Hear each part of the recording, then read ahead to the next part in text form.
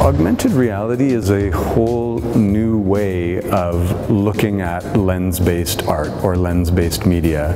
It really is something that didn't exist a year or two ago, and believe me, we've torn our hair out being on the knife edge of trying to push this technology. To me, in many ways, it felt like being on the cusp of a whole new form.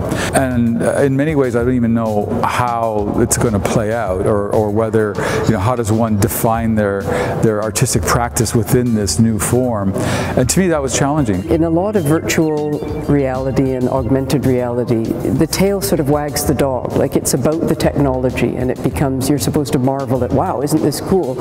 And we were thinking, well, that's not enough for us. How do we utilize this technology in a way that really brings home some of these places that we've been to and the things that we have seen in this Anthropocène project? If you look at Sudan, the last northern male white rhino, and if you look at the tusk pile, the elephant tusk pile, Sudan died several months after we were able to spend time with him and capture him, and that tusk pile was burned the very next day. So it doesn't exist anymore in the real world, and yet here at the museum you can come and really experience that, I think, in a visceral way, and yet you have that layer that it's ephemeral. People call VR and AR the empathy tool. It's a way of kind of making you feel like you're there, and that was really important to us and why we have experimented with all of these technologies. So it'll be, for me, very interesting to see how audiences feel about it and whether they find it a rich experience, because unlike the still, I'm controlling the view, I'm controlling the gaze. You can come closer and further from the still and look at the details and all that. In the AR, it's like